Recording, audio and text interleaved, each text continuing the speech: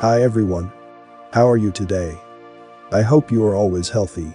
Welcome back to my channel. Like always, today I'm going to discuss some topic that will make you wonder about the advanced technology of the past and more. I got this on a Telegram channel called Antiquitic Research Archive. Please check the description to know more about the channel. I know that my video quality is far from good, but I hope the content is understandable. Some might say that I'm being repetitive by discussing this, but that's the whole point. This is proof that a small occult elite have make the history to fit their narrative. Anyway, I also have a Telegram channel. There, I will share various information that I cannot share here. Don't forget to subscribe to my backup YouTube channel, the link is also in the description box below. So, without further ado, fasten your pants and let's get started.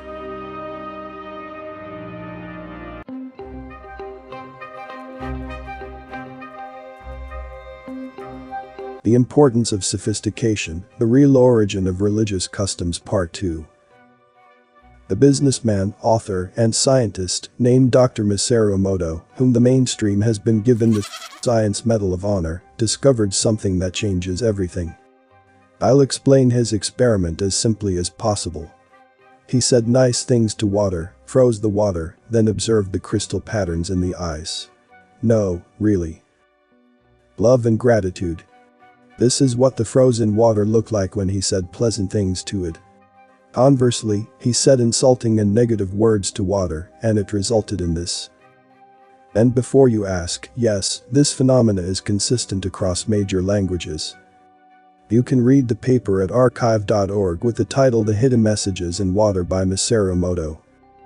The implications of this will change your life, and that is no exaggeration. Let's explore these implications. First off, this proves that spoken word, even through multiple languages, has a clear good and a clear bad. They are not subjective or up for interpretation. Some words are positive and some are negative. All animals on Earth hear and perceive our words in the same way that we do. More importantly, our body has a very large amount of water, up to 70% apparently, so that means any and all words that reach your body will affect the water and blood in your body and therefore affect your health and performance. Furthermore, here's what this supports. 1. Proper or sophisticated language. 2. No negative language or cursing, at least around family, business, and children. 3. Religious speech-based rituals have a legitimate scientific purpose. 4. Religious water-based rituals have a legitimate scientific purpose, baptism, or obligatory bath in Islam. This supports many religious practices in a huge manner. So much so that it very strongly looks as though the originators of these customs actually understood the science. If so, then this question remains: how did they know about this? The biggest takeaway from this is that good is good and bad is bad. There is no finding your own truth, there is one truth. The most logical explanation to our everyday observations is the existence of a creator who has established very clear laws based on the fundamental concept described in this post. The creator's laws are in accordance with how he created the world. Breaking these laws will result in evil, not because of the pure act of breaking the law, but because it adversely affects your body and others around you. It's like telling your kid not to run with scissors. The rule is to prevent injury, not the cause of the injury. This science would be different than the usual dogma promoted in the mainstream, known as science. They'd rather cut their own heads off than admit this. If you haven't heard of water memory before, this should be blowing your mind right now. The old world was not atheist. Before I continue the video, please give a like if you'd learned something. And don't forget to subscribe, and also click the notification bell too, so you won't miss any update. And watch to the end to avoid misunderstanding. Thank you.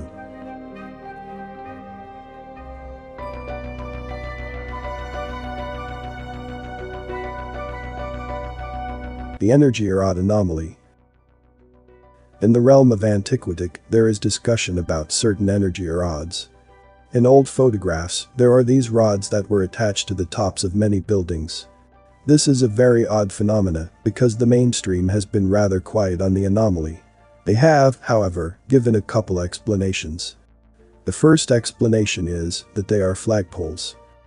The problem is that the flags themselves are missing in countless photographs. These are 2 photographs of entire neighborhoods of buildings with flagless flagpoles. The other explanation is that they were Franklin rods. According to mainstream history, they were put on buildings to protect houses from getting hit by lightning. However, there is no consistency to how many poles they put up on each building in accordance with the surface area of the building. It's all over the place with no rhyme or reason. As we know today, lightning attraction range is directly proportional with 1:1 ratio of the length of the pole.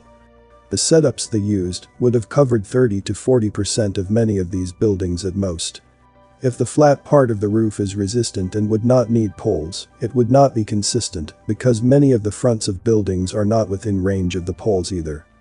If these poles were used for this, they had no consistent plan and had zero calculations for height and distance. The idea that the dozen scientists that conducted these pole experiments after Dalibert didn't at all measure the effective pole height on attraction range is ridiculous.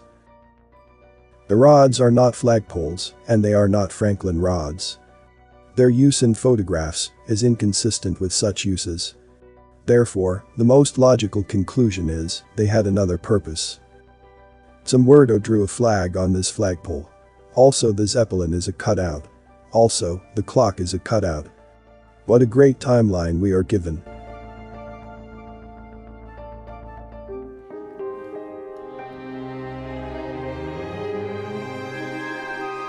If you are in the process of questioning what is reality and what is not, take a look at this anomaly. In the Palace of Versailles, there are many fountains. In order to bring water to the fountains, the Marly machine was built in 1684. In case you don't yet understand how ridiculous this is, here's what we are given. 1. No toilets were installed in the palace until 144 years after it was built.